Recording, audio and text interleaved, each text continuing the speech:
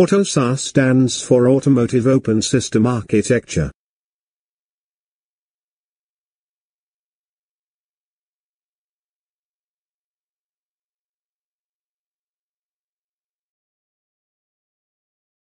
AUTOSAR. An overview. General introduction. History of AUTOSAR.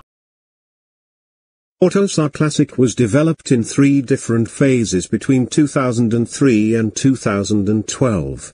The adaptive platform was first released in 2017.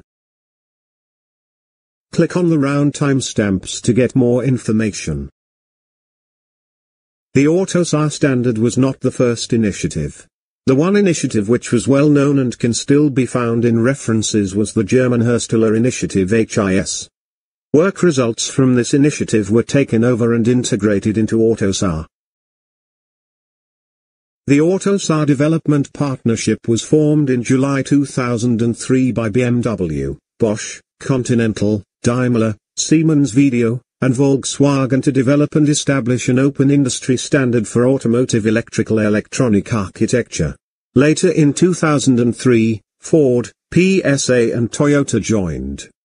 In August 2002 the kickoff with the core partners that formed the organization in July took place and resulted in a first roadmap of the AUTOSAR strategy. Until July 2003 the basic partnership was defined, project milestones for the Phase 1 were defined and an initial AUTOSAR development agreement signed off by the core partners. This way the foundation for today's architecture of AUTOSAR Classic was laid. Since 2003, AUTOSAR has provided 4 major releases of the standardized automotive software architecture for its classic platform and 1 release of acceptance tests. The work of AUTOSAR can be divided into 3 phases.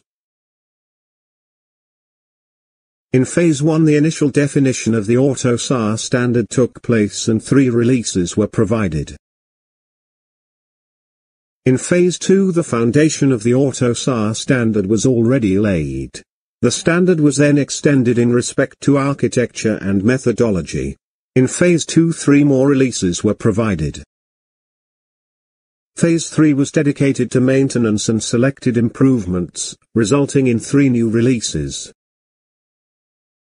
In 2013, the AUTOSAR Consortium entered a continuous working mode for its classic platform to maintain the standard and provide selected improvements, including releases 4.2 and 1.0 of acceptance tests. In 2016, work on the adaptive platform began. In 2017 and 2018, overall 4 releases were provided. The major development activities were finally published, in the joint release 1810, of AUTOSAR Classic, Adaptive, and Foundation. If you want to learn more about AUTOSAR and other interesting topics, go to embeddedacademy.com.